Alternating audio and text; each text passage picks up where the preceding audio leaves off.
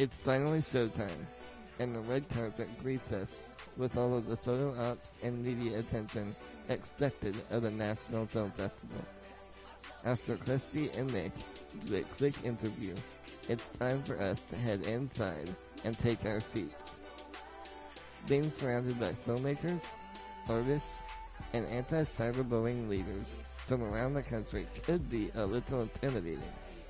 But both Christy and Nick take it all in stride and enjoy the moment. Before the evening gets down to business, everyone is treated to a concert with musical performances from the San Francisco area hip-hop and R&B group, The League, the up-and-coming country singing sister duo of Jenny and Ashley, and the New Boys, fresh off their European tour, were also on hand to pump everyone up for the awards.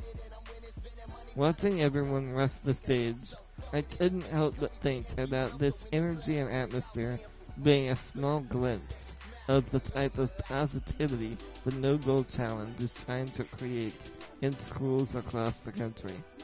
And these students, these filmmakers, are part of that positivity. So I really believe in my heart that what you guys have done, and all the people in this room that have supported these artists, these filmmakers, these incredible activists, is put power in the hands of the people.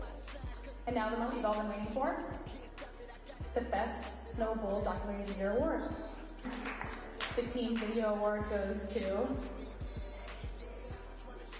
Formula, a high school thesis by Robert Osborne. So, although Dive didn't win, it did place in the top 5 out of over 260 films submitted. While I have to admit, I was a little disappointed. I was hit with a moment of clarity as the winners wrapped up their acceptance speech, and internationally renowned R&B artist Sean Kingston took the stage.